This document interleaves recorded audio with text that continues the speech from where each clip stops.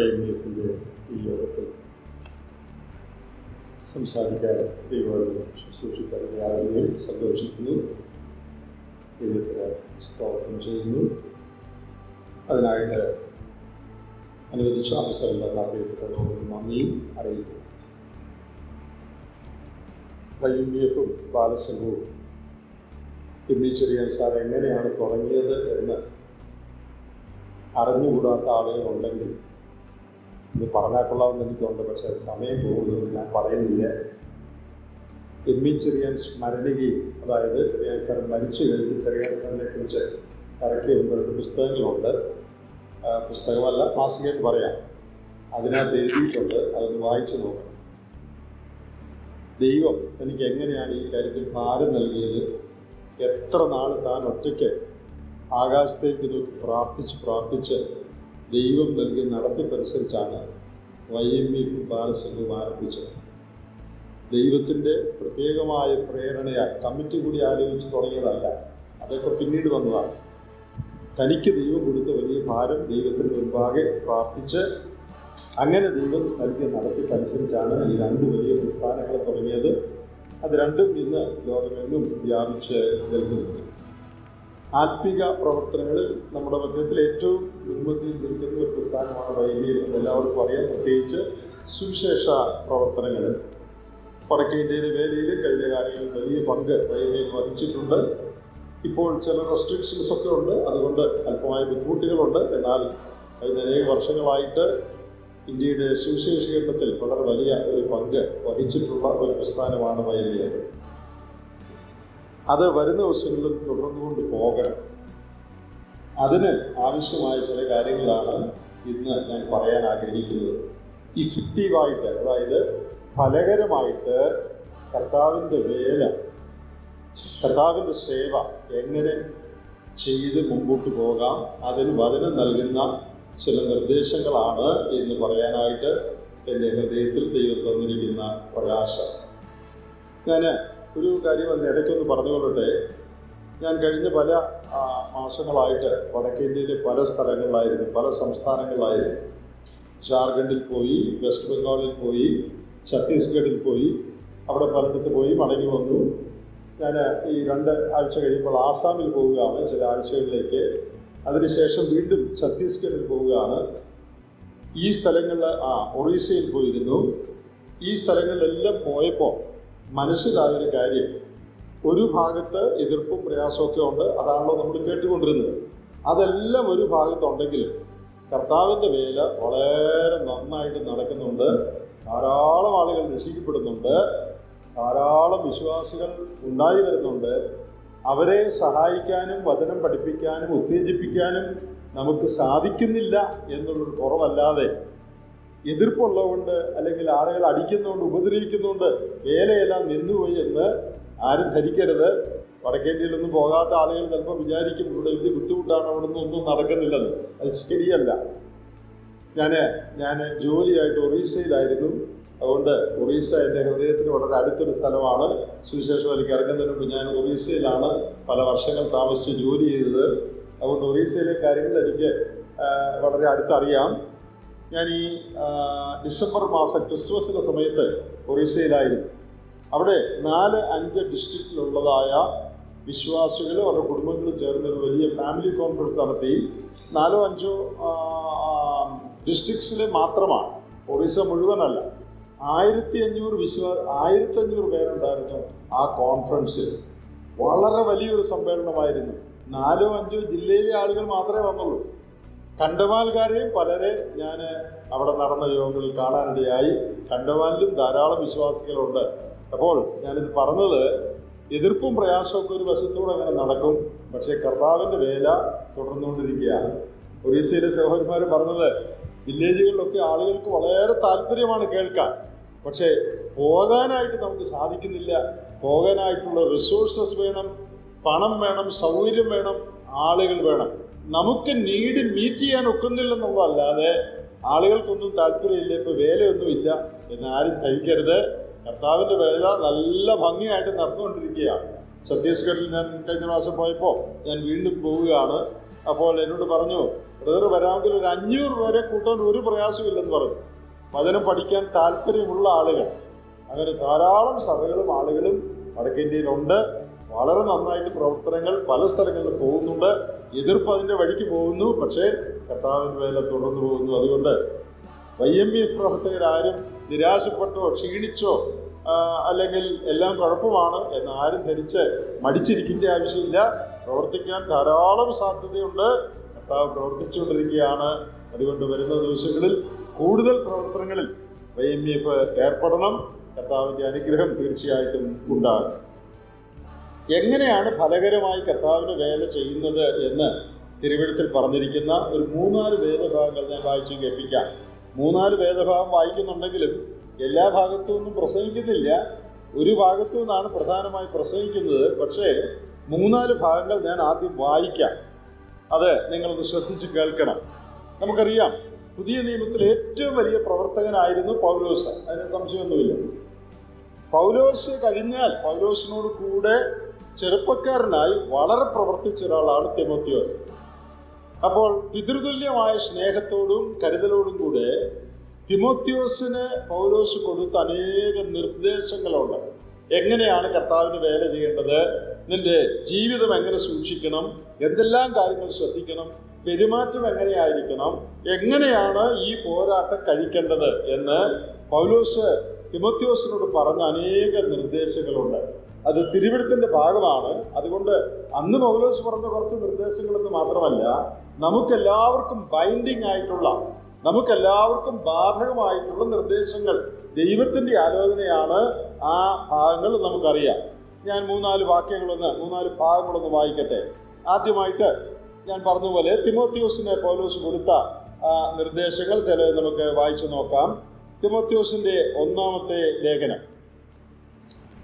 ലേഖനം 6-ാമത്തെ അധ്യായം. 1 തിമോത്തിയോസ് 6-ാം അധ്യായം, അതിൻ്റെ 11 മുതലുള്ള വാക്യങ്ങൾ. നീയോ ദൈവത്തിൻ്റെ മനുഷ്യനായുള്ളവേ, അത് വിട്ടോടി നീതി, ഭക്തി, വിശ്വാസം, സ്നേഹം, ക്ഷമ, സൗമ്യത എന്നിവയെ പിന്തുടരുക. വിശ്വാസത്തിൻ്റെ നല്ല പോർ പൊരുതുക. നിത്യജീവനെ പിടിച്ചുകൊള്ളുക. അതിനായി നീ വിളിക്കപ്പെട്ട് അനേകം സാക്ഷികളുടെ മുമ്പാകെ നല്ല സ്വീകാരം കഴിച്ചുവല്ലോ. നീ നിഷ്കളങ്കനും നിരപവാദ്യനുമായി ഈ കൽപ്പന നമ്മുടെ കർത്താവായ യേശുവിൻ്റെ പ്രത്യക്ഷത വരെ പ്രമാണിച്ചു കൊള്ളണം. താഴോട്ടുള്ള ഭാഗം ഞാൻ ഇപ്പോൾ വായിക്കുന്നില്ല. അവിടെ ശ്രദ്ധിക്കുക, ഒരു കാര്യം പ്രത്യേകം പറഞ്ഞിരിക്കുകയാണ്. 12 വിശ്വാസത്തിൻ്റെ നല്ല പോർ പൊരുതുക. Fight the good fight of faith. വിശ്വാസത്തിൻ്റെ നല്ല പോർ പൊരുതുക. തിമോത്തിയോസിന്റെ 1-ാം ലേഖനം തന്നെ 4-ാം അധ്യായത്തിലേക്ക് വരിക. അതിൻ്റെ 7 മുതലുള്ള വാക്യങ്ങൾ. ഭക്തിവിരുദ്ധമായ കിഴവിക്കഥകളെ ഒഴിച്ച് ദൈവഭക്തിക്ക് തക്കവണ്ണം അഭ്യാസം ചെയ്യുക. ശരീരാഭ്യാസം അല്പപ്രയോജനമുള്ളത്രേ, ദൈവഭക്തിയോ ഇപ്പോഴത്തെ ജീവന്റെയും വരുവാനിരിക്കുന്നതിൻ്റെയും വാഗ്ദത്തമുള്ളതാകിയാൽ ഇത് സകലത്തിനും പ്രയോജനകരമാകുന്നു. ഇത് വിശ്വാസ്യവും എല്ലാവരും അംഗീകരിപ്പാൻ യോഗ്യവുമായ വചനം തന്നെ. 12-ാം വാക്യം. ആരും നിന്റെ യൗവനം തുച്ഛീകരിക്കരുത്. വാക്കിലും നടപ്പിലും സ്നേഹത്തിലും വിശ്വാസത്തിലും നിർമ്മലതയിലും വിശ്വാസികൾക്ക് മാതൃകയായിരിക്കുക. ആരും നിന്റെ യൗവനം തുച്ഛീകരിക്കരുത്. വിശ്വാസികൾക്ക് മാതൃകയായിരിക്കണം. തിമോത്തിയോസിന് എഴുതിയ 2-ാമത്തെ ലേഖനം, അതിൻ്റെ 22-ാമത്തെ വാക്യം. യൗവനമോഹങ്ങളെ വിട്ടോടി നീതിയും വിശ്വാസവും സ്നേഹവും ശുദ്ധ ഹൃദയത്തോടെ കർത്താവിനെ വിളിച്ചുപേക്ഷിക്കുന്ന എല്ലാവരോടും സമാധാനവും ആചരിക്കാം. പൗലോസ് തീത്തോസിനോട് പറയുന്ന ഒരു നിർദ്ദേശം കൂടെ നമുക്കൊന്ന് വായിക്കാം. തീത്തോസിന്റെ ലേഖനം 2-ാമത്തെ അധ്യായം, അതിൻ്റെ 7-ാം വാക്യം. വിരോധി നമ്മെക്കൊണ്ടൊരു തിന്മയും പറവാൻ വകയില്ലാതെ ലജ്ജിക്കേണ്ടതിന് സകലത്തിലും നിന്നെ തന്നെ സൽപ്രവർത്തികൾക്ക് മാതൃകയാക്കി കാണിക്കാം. 4-5 ഭാഗങ്ങൾ വായിച്ചു. ഈ 4-5 ഭാഗങ്ങളിൽ നിന്ന് എന്ത് ആശയമാണ് നമ്മുടെ മനസ്സിൽ പ്രീഡോമിനൻ്റ് ആയിട്ട്, അതായത് പ്രധാനമായിട്ട് വന്നത്? നിങ്ങളോട് ഞാനൊരു ചോദ്യം ചോദിക്കുക. ഈ എല്ലായിടത്തും പറഞ്ഞത് എന്താ? നല്ല പോരാട്ടം കഴിക്കണം, സേവ ചെയ്യണം, അധ്വാനിക്കണം. അതാണ് എല്ലായിടത്തും തന്നെ പറഞ്ഞത്. പക്ഷേ അതിൻ്റെ കൂടെ മുമ്പിലും പിന്നിലും കൂടെ പറഞ്ഞ കാര്യം എന്താ? എല്ലായിടത്തും ഞാൻ ഈ വായിച്ച എല്ലാ ഭാഗത്തും തീത്തോസിനോടും തിമോത്തിയോസിനോടും പറഞ്ഞ എല്ലാ ഭാഗത്തും നന്നായി വേല ചെയ്യണം, പോരാടണം, സേവ ചെയ്യണമെന്നാണ് പറഞ്ഞത്. അത് ശരി. എന്നാൽ അതിൻ്റെ മുമ്പിലും പിമ്പിലും അതോട് ചേർത്ത് ഒരു കാര്യം ഈ എല്ലാ വാക്യത്തിലും പറഞ്ഞു. അതെന്താ അത്?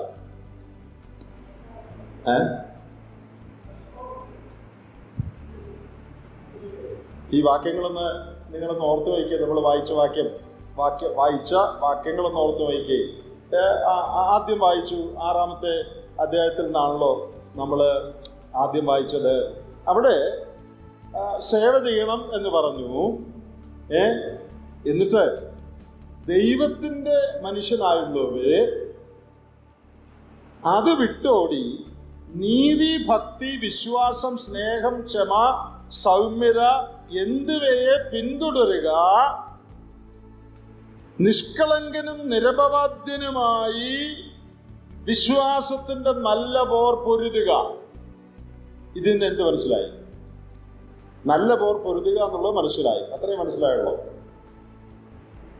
അതിൻ്റെ അപ്പുറം ഇപ്പുറം എന്താ പറഞ്ഞത്? ചില കാര്യങ്ങളെ വിട്ട് ചില കാര്യങ്ങൾ പിൻപറ്റി നീതി, ഭക്തി, വിശ്വാസം, സ്നേഹം, ക്ഷമ, സൗമ്യത ഇവയെ പിന്തുടർന്ന് നിഷ്കളങ്കനും നിരപവാദ്യനുമായി വേണം വേല ചെയ്യാൻ. നമ്മൾ വായിച്ച എല്ലാ ഭാഗത്തും അതാ പറഞ്ഞത്. 2 തിമോത്തിയോസ് 2:22 വായിച്ചു. അവിടെ പറയാണ്, നീ യൗവനമോഹങ്ങളെ വിട്ട് ഓടണം, എന്നിട്ട് നല്ല കാര്യങ്ങളെ നീ പിന്തുടരണം. 4-ാം അധ്യായത്തിൽ വായിച്ചത്, വാക്കിലും നടപ്പിലും സ്നേഹത്തിലും വിശ്വാസത്തിലും നിർമ്മലതയിലും വിശ്വാസികൾക്ക് മാതൃകയായിരിക്കണം. തീത്തോസിനോട് പറഞ്ഞത്, നിന്നെ കൊണ്ട് ആരും ഒരു തിന്മയും പറവാനില്ലാതെ വണ്ണം മാതൃകയായി ജീവിക്കണം. അപ്പൊ നമ്മൾ ഈ വായിച്ച എല്ലാ വാക്യത്തിലും പറയുന്നത് എന്താണെന്നറിയാമോ? പ്രവർത്തിക്കണമെന്നല്ല. പ്രവർത്തിക്കണമെന്ന് പറഞ്ഞിട്ടുണ്ട്. എങ്ങനെ പ്രവർത്തിക്കണം, ആര് പ്രവർത്തിക്കണം? ഇന്ന് ക്രൈസ്തവ മേഖലയിൽ സംഭവിച്ചിരിക്കുന്ന വലിയൊരു ദോഷം, പ്രവർത്തിക്കുന്ന ആളുകൾ വളരെയുണ്ട്, വളരെ പ്രവർത്തനങ്ങളും നടക്കുന്നുണ്ട്. അത് പ്രത്യേകിച്ച് നമ്മുടെ കാര്യം മാത്രമല്ല, പൊതുവെ ക്രൈസ്തവരുടെ കാര്യമാണ്. എന്നാൽ ഈ ചേർത്ത് പറഞ്ഞിരിക്കുന്ന ഈ ക്വാളിഫിക്കേഷൻസ്, അതിന് യാതൊരു പ്രാധാന്യവും അനേക ക്രൈസ്തവ സംഘടനകളിലുമില്ല, സഭകളിലുമില്ല, നമ്മുടെ മധ്യത്തിലുമില്ല. ഈ പറഞ്ഞ സ്വഭാവവിശേഷം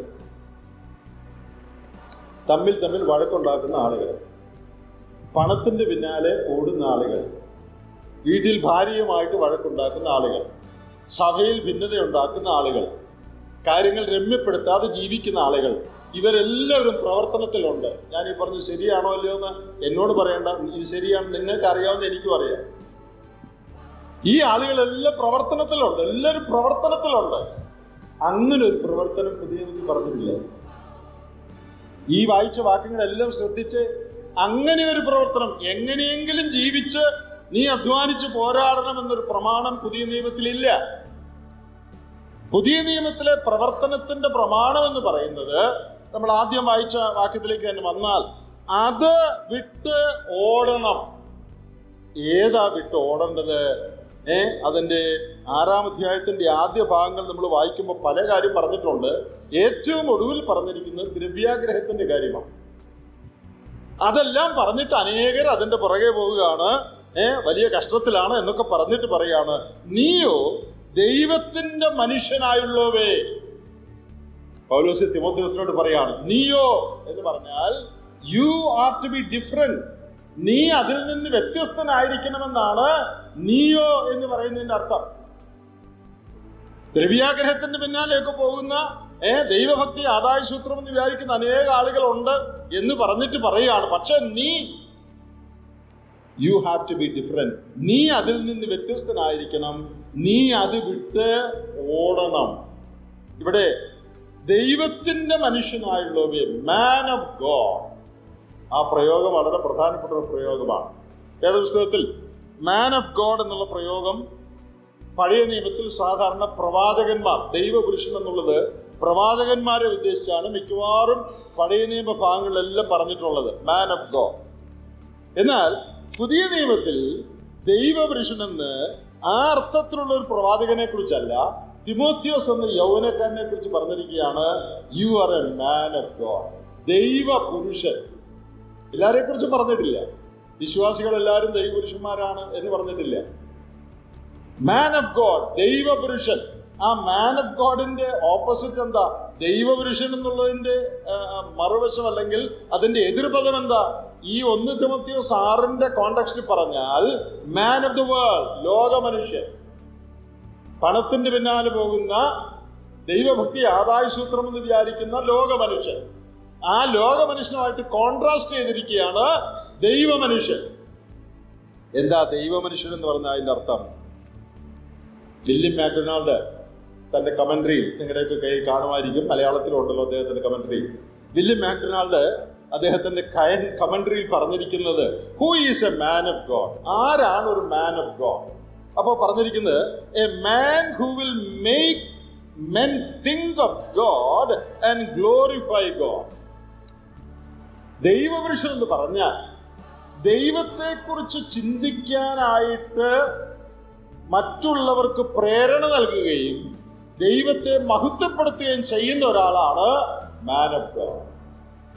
ആ ആളോട് സംസാരിച്ചാൽ, ആ ആളോട് ഇടപെട്ടാൽ, ഇടപെടുന്ന നമുക്ക് എന്ത് ചിന്ത ഉണ്ടാകണം? ഓ, ഈ ആള് ബഹുമെടുക്കനാകട്ടോ എന്ന ചിന്തയല്ല ഉണ്ടാകണ്ടേ. പിന്നെന്താ?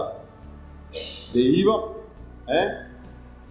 എത്ര വലിയവനാണ്, ദൈവത്തിന്റെ പ്രവൃത്തി എത്ര വലുത്, ദൈവം എങ്ങനെ ഇദ്ദേഹത്തെ ഈ നിലയിലാക്കി, എന്ത് കഴിവാ ദൈവം കൊടുത്തിരിക്കുന്നത്. എനിക്ക് പലരുടെ കാര്യത്തിൽ അങ്ങനെ തോന്നിയിട്ടുണ്ട്. ചിലർ പ്രസംഗിക്കുമ്പോൾ, അല്ലെങ്കിൽ ചില ശുശ്രൂഷകൾ ചെയ്യുമ്പോൾ ഞാൻ അമ്പരന്നിട്ടുണ്ട്. ഭയങ്കരം തന്നെ. ദൈവം മിടുക്കൻ. മിടുക്കൻ എന്ന് പറഞ്ഞാൽ സമ്മതിച്ചിരിക്കുന്നത് ദൈവത്തെ എന്താ ഇങ്ങനെ പറയാൻ, അല്ലെങ്കിൽ ഇങ്ങനെ പ്രവർത്തിക്കാൻ, ഇങ്ങനെ കൃപയോടുകൂടെ കാര്യങ്ങൾ ചെയ്യാൻ ദൈവം കഴിവ് കൊടുത്തിരിക്കുകയാണ്. അപ്പോ they make me think of God. അവരെ കാണുമ്പോൾ ദൈവത്തെക്കുറിച്ച് ചിന്തിക്കാൻ, ദൈവം എത്ര അത്ഭുതകരമായിട്ട് ആ കാര്യങ്ങൾ ചെയ്യുന്നത് എന്ന് ഓർത്ത് ദൈവത്തിന് മഹത്വം കൊടുക്കാൻ ഇടയാകും. അപ്പൊ വില്യം മാക്ഡൊണാൾഡ് പറയുന്നത് ദൈവ മനുഷ്യനായിട്ട് വേണം പ്രവർത്തിക്കാൻ. എന്താ ദൈവമനുഷ്യൻ എന്ന് പറഞ്ഞാൽ? അവരോട് ഇടപെടുമ്പോൾ ദൈവത്തെക്കുറിച്ച് നമ്മൾ ചിന്തിക്കാൻ ഇടയാകണം, അവരോടുള്ള ഇടപാടിൽ ദൈവത്തെ നാം മഹത്വപ്പെടുത്താൻ ഇടയാകണം.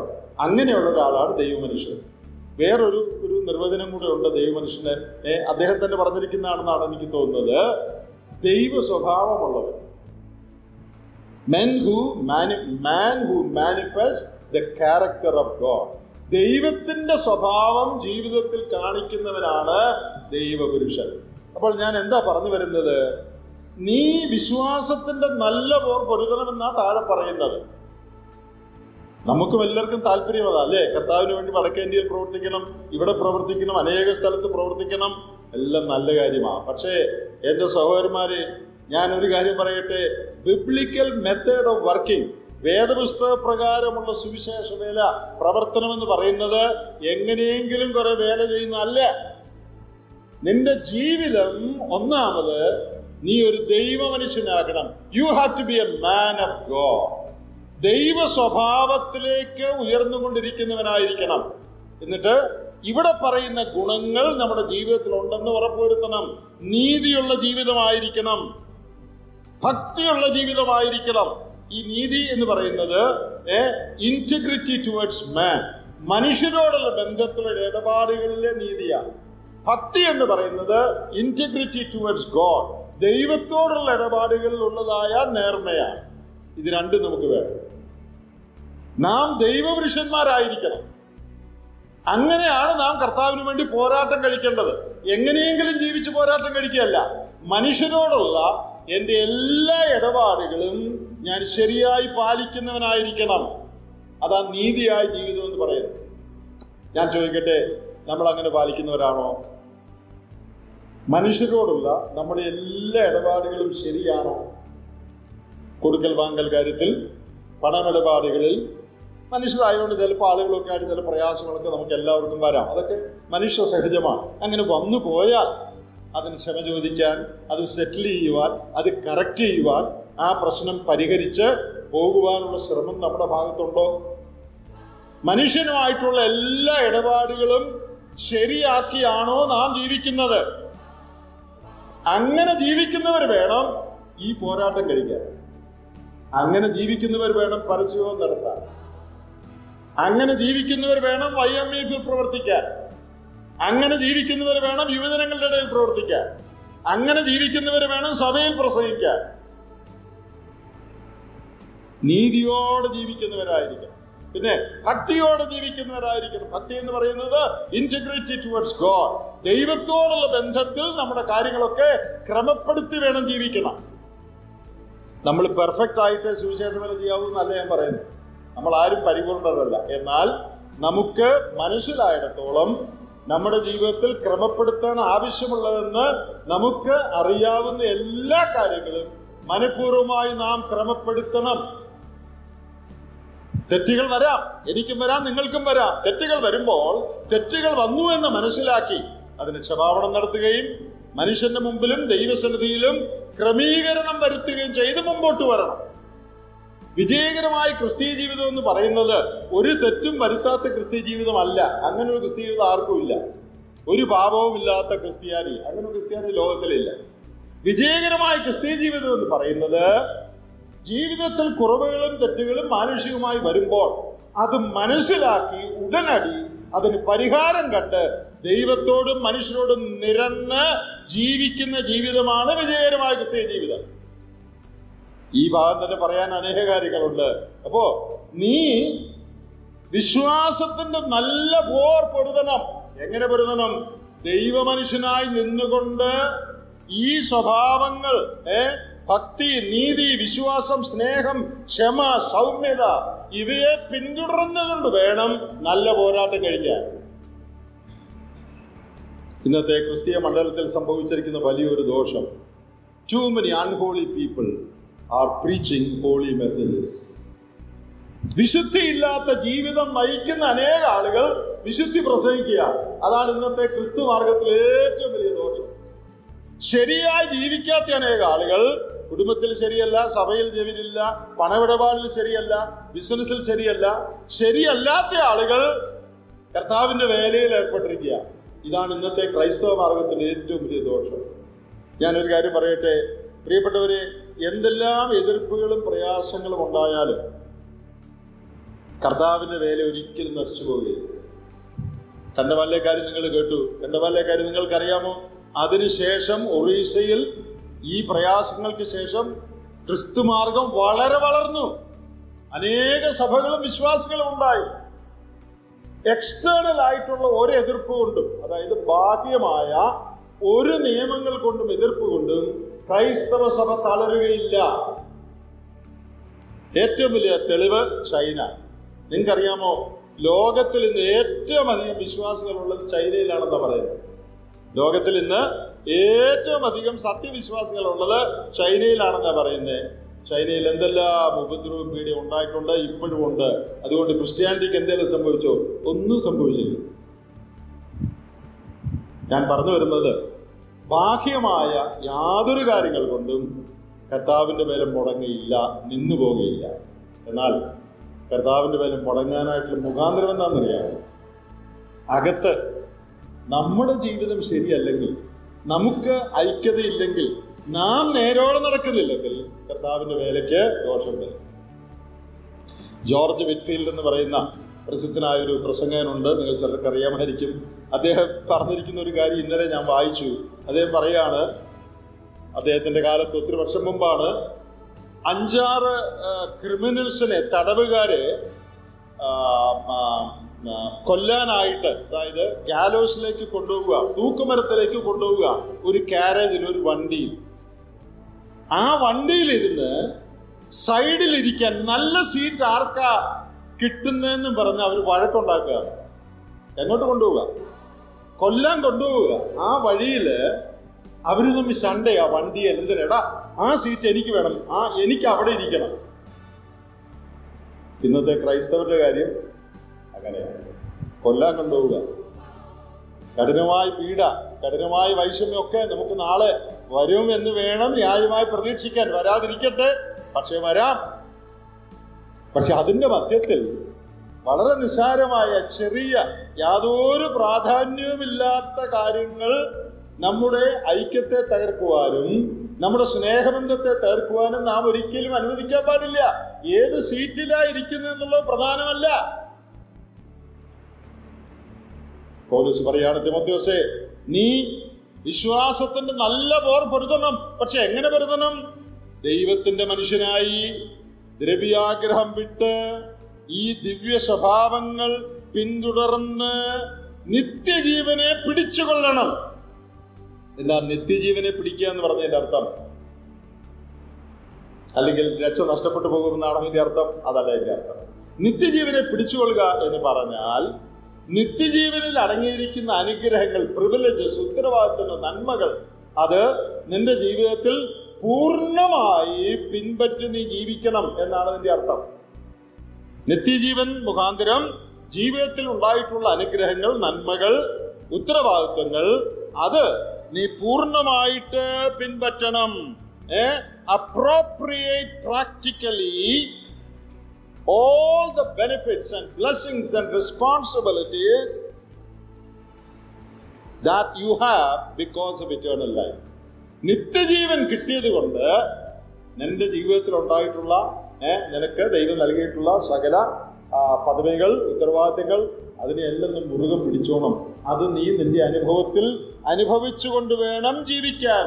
Claim its blessings in greater fullness. പൂർണ്ണ അളവിൽ ആ നിത്യജീവന്റെ പ്രയോജനം നിന്റെ ജീവിതത്തിൽ നീ വരുത്തി വേണം ജീവിക്കാൻ. അങ്ങനെ നീ ജീവിക്കണം. താഴെ പറയാണ്, പിന്നെ വേറെ ഇടയ്ക്ക് ചില കാര്യങ്ങളൊക്കെ ഉണ്ടോ, അതിലേക്ക് ഞാൻ പോകുന്നില്ല. നമ്മുടെ വിഷയത്തിൽ നിന്നുകൊണ്ട് പറയട്ടെ, 13-ാം വാക്യം, നീ നിഷ്കളങ്കനും നിരപവാദ്യനുമായിരിക്കണം. സുവിശേഷം അറിയിക്കാൻ അങ്ങനെയൊക്കെ ആയിരിക്കേണ്ട ആവശ്യം ഉണ്ടോ? നമ്മൾ സാറിന് എന്താ പറയുന്നത്? ഇങ്ങനെയൊക്കെ ആർക്ക് ജീവിക്കാൻ പറ്റും അല്ലേ? അങ്ങനെയല്ലേ നമ്മൾ പറയുമ്പോൾ, ആർക്ക് മനുഷ്യനല്ലേ ഇങ്ങനെയൊക്കെ ആർക്ക് ജീവിക്കാൻ പറ്റും? ഈ ജീവിക്കാൻ പറ്റിയാൽ പിന്നെ എന്തിനാ അതിനകത്ത് എഴുതിയിരിക്കുന്നത്? ജീവിക്കാൻ പറ്റാത്ത കുറെ കാര്യം എഴുതിയിരിക്കുന്ന പുസ്തകമാണോ ഇത്? എന്താ പറഞ്ഞിരിക്കുന്നത്? നീ you should be without spot, നിഷ്കളങ്കനായിരിക്കണം. പിന്നെ ബ്ലെയിംലെസ്, നിരപവാദ്യനായിരിക്കണം. എന്താ ഈ രണ്ട് വാക്കിന്റെ അർത്ഥം?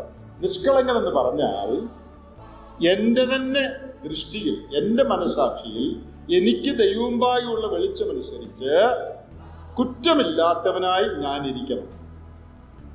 എൻ്റെ ജീവിതത്തിൽ തെറ്റാണ് എന്നറിയാവുന്ന യാതൊരു കാര്യങ്ങളും ഇല്ല എന്ന് ഞാൻ ഉറപ്പ് വരുത്തണം.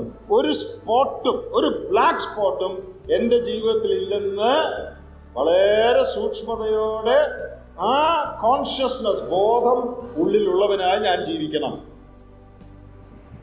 പിന്നെ രണ്ടാമത്തെ വാക്കിന്റെ അർത്ഥം നിരപവാദ്യൻ എന്ന് പറഞ്ഞാൽ, ബ്ലെയിംലെസ് എന്ന് പറഞ്ഞാൽ മറ്റുള്ളവരുടെ മുൻപിൽ എന്നെ കുറ്റപ്പെടുത്താൻ ഒരു കാര്യം ഉണ്ടാകാൻ പാടില്ല. മൂപ്പന്മാരുടെ യോഗ്യത പറയുമ്പോൾ ഇത് പറയുന്നുണ്ട് അല്ലേ? അവര് ബ്ലെയിംലെസ്, നിരപവാദ്യരായിരിക്കണം എന്ന് പറഞ്ഞാൽ എന്താ? മൂപ്പന്മാർ പാപമില്ലാത്തവരായിരിക്കണം എന്നാണോ? പാപമില്ലാത്ത ആള് ലോകത്തിലില്ല. പിന്നെന്താ നിരപവാദ്യൻ എന്ന് പറഞ്ഞാൽ?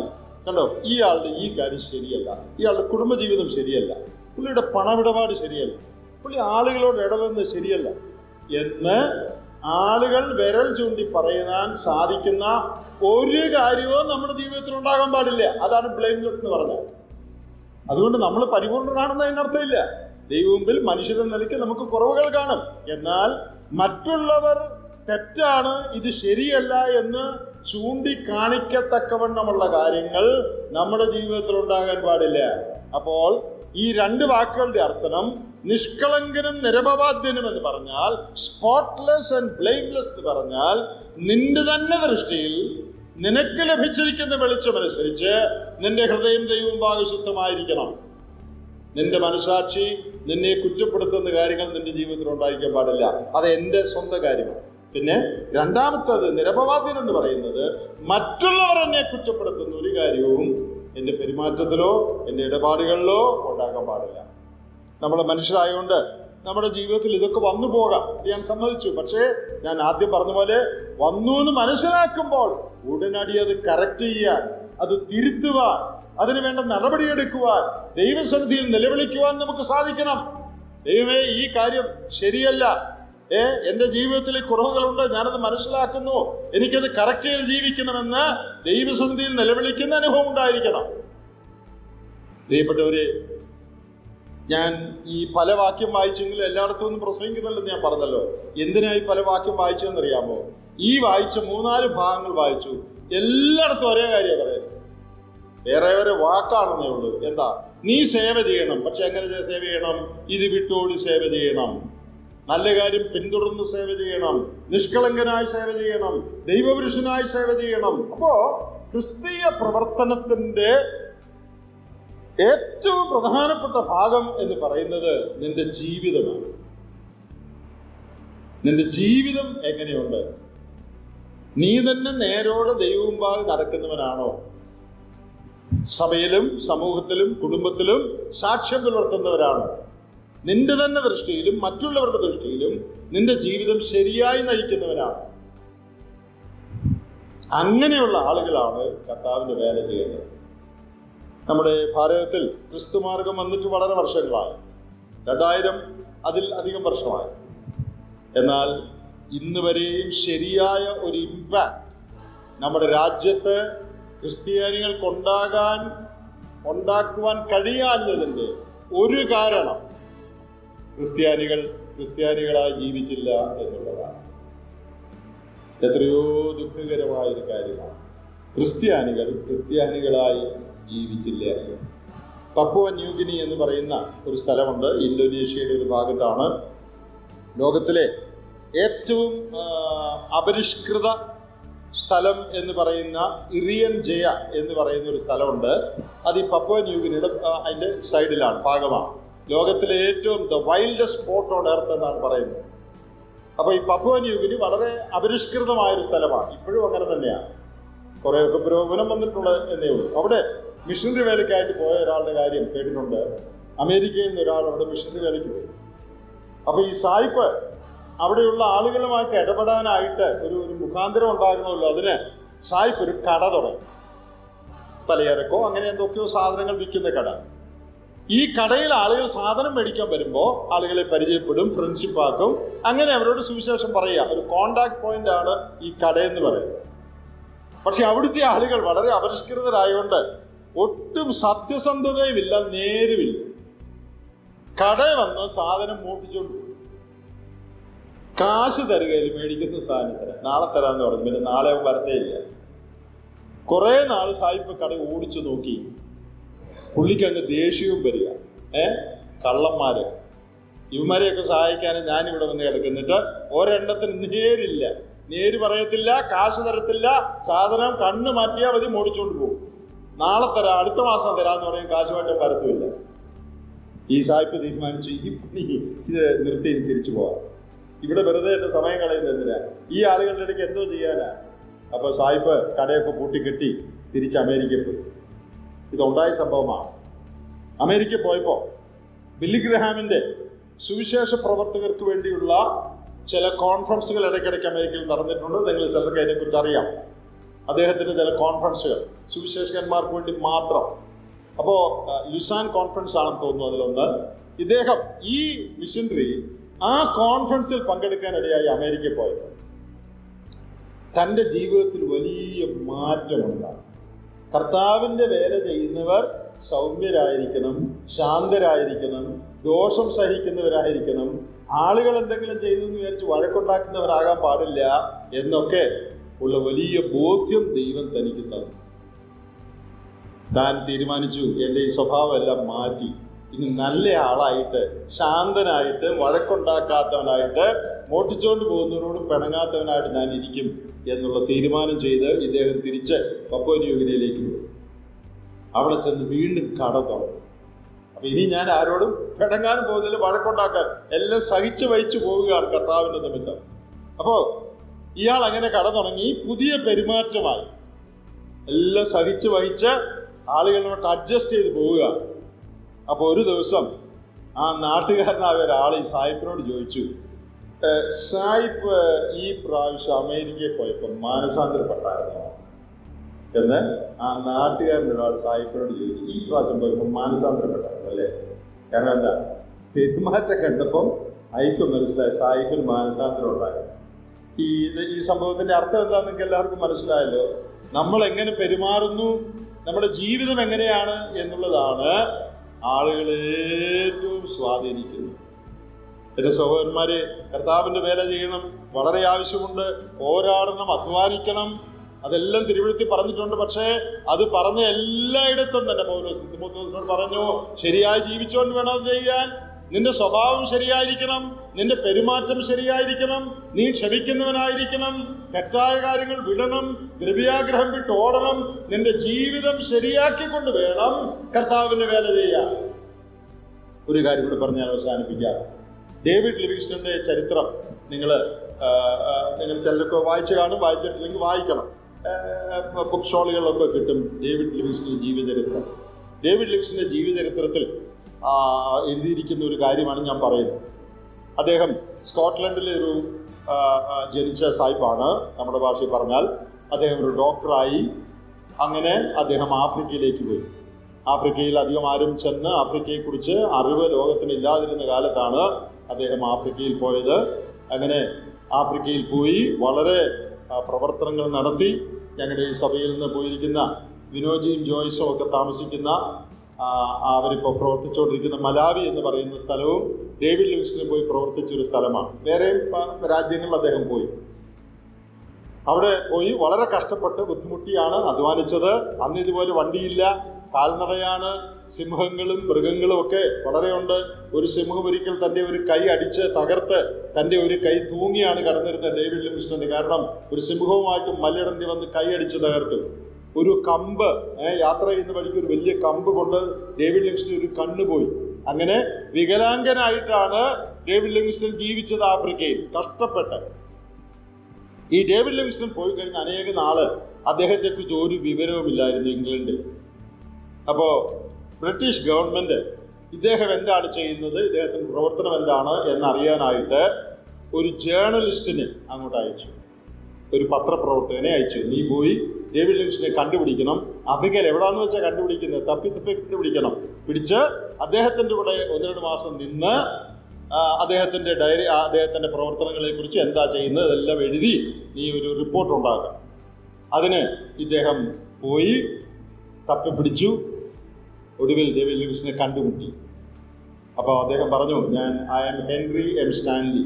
അദ്ദേഹത്തിൻ്റെ പേര് അങ്ങനെയാണ്, ഈ പത്രപ്രവർത്തകൻ്റെ ഹെൻറി എം സ്റ്റാൻലി എന്നാണ് എൻ്റെ പേര്. എന്നെ ഇങ്ങനെ അവിടുന്ന് അയച്ചിരിക്കുന്നതാണ്. നിൻ്റെ കൂടെ കുറച്ച് നാൾ ഞാൻ താമസിച്ച് നീ പോകുന്നിടത്തെല്ലാം പോയി അവിടെ എല്ലാം അതിൻ്റെ റിപ്പോർട്ടെല്ലാം ഉണ്ടാക്കാൻ വന്നിരിക്കുന്നതാണെന്ന് പറഞ്ഞു. എന്നിട്ട് അദ്ദേഹം പറഞ്ഞു, നിൻ്റെ കൂടെ പ്രവർത്തിക്കുന്നതിന് മുമ്പ് ഒരു കണ്ടീഷനുണ്ട്, ഒരു വ്യവസ്ഥ. ഈ ഹെൻറി പറയാ എന്താണെന്നറിയാമോ? I am the most staggering atheist on the face of this earth. Don't try to convert me. ഈ ഭൂമിയിൽ ഇന്ന് ജീവിച്ചിരിക്കുന്ന ഏറ്റവും വലിയ നിരീശ്വരനാണ് ഞാൻ. എന്നെ മാനസാന്തരപ്പെടുത്താൻ നോക്കാൻ. ഈ കണ്ടീഷനിലാണ് നിന്റെ കൂടെ ഞാൻ വർക്ക് ചെയ്തത്. അപ്പൊ എന്നോട് ചോദിച്ചാൽ പറയരുത്, എന്നെ രക്ഷിക്കപ്പെടുത്താനും നോക്കല്ല. ഭൂമിയിൽ ജീവിച്ചിരിക്കുന്ന ഏറ്റവും വലിയ നിരീശ്വരനാണ് ഞാൻ എന്ന് അയാൾ തന്നെ പറയാം. അയാളുടെ വാചകമായത്. I am the most staggering atheist on the face of this earth. Don't try to convert me. ഈ ഒരു കണ്ടീഷനിൽ നിന്റെ കൂടെ ഞാൻ വർക്ക് ചെയ്യാം. ഡേവിഡ് ലിവിങ്സ്റ്റൺ പ്രത്യേകിച്ച് വിരോധമൊന്നും ഉണ്ടായിരുന്നില്ല. ഡേവിഡ് ലിവിങ്സ്റ്റണോട് അദ്ദേഹം വർക്ക് ചെയ്തു. ചില മാസങ്ങൾ, 1 മാസമാണോ അതിൽ കൂടുതലാണോ എന്ന് കൃത്യം മറന്നുപോയി, മാസങ്ങളേ ഉള്ളൂ. 1-2 അതോ 6 മാസമോ കഴിഞ്ഞ് ഒരു ദിവസം ഈ ഹെൻറി എം സ്റ്റാൻലി ആഫ്രിക്കയുടെ മണ്ണിൽ പൊട്ടുകുത്തി കർത്താവിനെ രക്ഷകനായി സ്വീകരിച്ചു. അതിനെക്കുറിച്ച് അദ്ദേഹം തന്നെ എഴുതിയിരിക്കുന്നത് ഞാൻ വായിച്ചു. എൻ്റെ ബൈബിളിൽ അത് വെച്ചിരുന്നത് ഞാൻ നോക്കിയിട്ട് കണ്ടില്ല. അദ്ദേഹത്തിൻ്റെ വാചകം, കൃത്യവാചകം, ഇംഗ്ലീഷ് വാചകം, അത് ഞാൻ കാണാതെ പഠിച്ചിട്ടില്ല. അതുകൊണ്ട് ഞാൻ എൻ്റെ ഓർമ്മയിൽ നിന്ന് പറയാം. അദ്ദേഹം പറഞ്ഞതിൻ്റെ ചുരുക്കം ഇതാണ്. രക്ഷിക്കപ്പെട്ടതിനെക്കുറിച്ച് ഈ ഹെൻറി എം സ്റ്റാൻലി എഴുതിയിരിക്കുന്നത്, ഇദ്ദേഹത്തിൽ വിളങ്ങി കണ്ട ക്രിസ്തുവിൻ സ്വഭാവത്തിനെതിരെ പിടിച്ചു നിൽക്കാൻ എനിക്ക് കഴിഞ്ഞില്ല, ഞാൻ മുട്ടുമടക്കേണ്ടി വന്നു. ഹെൻറി എം സ്റ്റാൻലിയുടെ വാചകമാണ്. ഡേവിഡ് ലിവിങ്സ്റ്റണിൽ കണ്ട ക്രിസ്തുവിൻ്റെ സ്വഭാവത്തിനെതിരെ പിടിച്ചു നിൽക്കാൻ, റെസിസ്റ്റ് ചെയ്ത് നിൽക്കാൻ എനിക്ക് കഴിഞ്ഞില്ല. ഞാൻ മുട്ടുകുത്തേണ്ടി വന്നു. ഈ Henry M സ്റ്റാൻലിയാണ് Livingstone of Africa എന്ന അദ്ദേഹത്തിന്റെ ജീവചരിത്രം എഴുതിയിരിക്കുന്നത്. വേറെ ആളുകൾ എഴുതി കാണും, എന്നാൽ എനിക്ക് തോന്നുന്നു ഏറ്റവും പ്രസിദ്ധമായ ജീവചരിത്രം ഇദ്ദേഹമാണ് എഴുതിയത്. ഞാൻ എന്തായാലും ഇത് പറഞ്ഞത് എല്ലാവർക്കും മനസ്സിലായല്ലോ. ഒരു വാക്ക് സുവിശേഷം പറഞ്ഞു പോകല്ല, ഭൂമിയിലെ ഏറ്റവും വലിയ നിരീശ്വരനാന്ന് പറഞ്ഞ് കൂടെ ചേർന്നയാളാണ്. 1-2 മാസം കഴിഞ്ഞപ്പം മുട്ടുകുത്തി. എന്താ മുട്ടുകുത്തിയത്? ഈ മനുഷ്യനിൽ കണ്ട ക്രിസ്തുവിൻ സ്വഭാവം. എൻ്റെ സഹോദരന്മാരെ, ലോകത്തെ ഏറ്റവും സ്വാധീനിക്കുന്നത് നമ്മുടെ പ്രസംഗമല്ല, നമ്മുടെ പ്രവർത്തനത്തിന്റെ വലിപ്പമല്ല. പ്രസംഗിക്കണം, വലിയ പ്രവർത്തനം ചെയ്യണം, അതൊക്കെ ശരിയാ. പക്ഷേ അവർ activity should be backed up by our life. നമ്മുടെ പ്രവർത്തനം നമ്മുടെ ജീവിതത്തിന്റെ പിൻബലത്തോടുകൂടി വേണം ചെയ്യാൻ. ഞാൻ നേരെ ചൊവ്വേ ദൈവമുൻപാകെ ഭക്തിയോടെ ജീവിച്ച് നടന്ന് വേണം കർത്താവിന്റെ വേല ഞാൻ ചെയ്യാൻ. അങ്ങനെ ജീവിക്കാൻ മനസ്സില്ലാത്തവർ കർത്താവിന്റെ വേല ചെയ്യാൻ പാടില്ല. വേദപുസ്തകം അനുശാസിക്കുന്ന കർത്താവിന്റെ വേല, കർത്തൃസേവ എന്ന് പറയുന്നത് പൗലോസ് പറഞ്ഞ പോലുള്ള കർത്തൃസേവയാണ്. ഇനി നിങ്ങൾ പൗലോസിന്റെ നിർദ്ദേശങ്ങളൊക്കെ ഇനി പുറകെ ഒന്ന് വായിച്ചു നോക്കണം. ഞാൻ ഈ പറഞ്ഞ എത്രയോ കാര്യങ്ങൾ, ഇതുപോലുള്ള കാര്യങ്ങൾ പൗലോസ് കൂടെ കൂടെ തിമോത്തിയോസിനോട് പറഞ്ഞിട്ടുണ്ടെന്ന് നിങ്ങൾക്ക് കാണാൻ കഴിയും. ദൈവം നമ്മെ സഹായിക്കട്ടെ. നമ്മുടെ രാജ്യത്ത് വളരെ ആവശ്യമുണ്ട്. YMEFന്റെ പ്രസക്തി വളരെ വലുതാണ്. വളരെ വേല ചെയ്യാനുണ്ട്. കഴിഞ്ഞ കാലത്ത് ദൈവം നടത്തി ഉപയോഗിച്ചു, വരുന്ന ദിവസങ്ങളിൽ ഉപയോഗിക്കപ്പെടണം. എന്നാൽ ഏറ്റവും ഇഫക്റ്റീവായി, ഫലകരമായി കർത്താവിന്റെ വേല ചെയ്യണമെങ്കിൽ നാം ഓരോരുത്തരും, ഇന്നാരെന്നല്ല, ഞാൻ ഉൾപ്പെടെ, ഞാനും നിങ്ങളും ദൈവമുമ്പാകെ നീതിയോടും, ദൈവമുമ്പാകെ ഭക്തിയോടും, മനുഷ്യരുടെ മുമ്പാകെ നീതിയോടുകൂടെ ജീവിച്ച് വിരോധിക്ക് ഒരു തിന്മയും നമ്മെക്കുറിച്ച് പറവാൻ ഇടയില്ലാതെ വണ്ണം ജീവിക്കണം. നമ്മുടെ ജീവിതത്തിലെ കുറവുകൾ എന്താണോ, ഏത് മേഖലയിലാണോ, അത് മനസ്സിലാക്കി തിരുത്തി ക്രമപ്പെടുത്തി ശരിയായി ജീവിച്ചുകൊണ്ട് വേണം കർത്താവിന്റെ വേല ചെയ്യാൻ. അല്ലെങ്കിൽ കർത്താവിന്റെ നാമത്തിന് അപമാനം വരും. നാം നിമിത്തം ദൈവത്തിന്റെ നാമം ജാതികളുടെ ഇടയിൽ ദുഷിക്കപ്പെടുവാൻ ഒരിക്കലും ഇടയാകരുത്. ദൈവത്തിന്റെ ആത്മാവ് നമ്മെ സഹായിക്കും.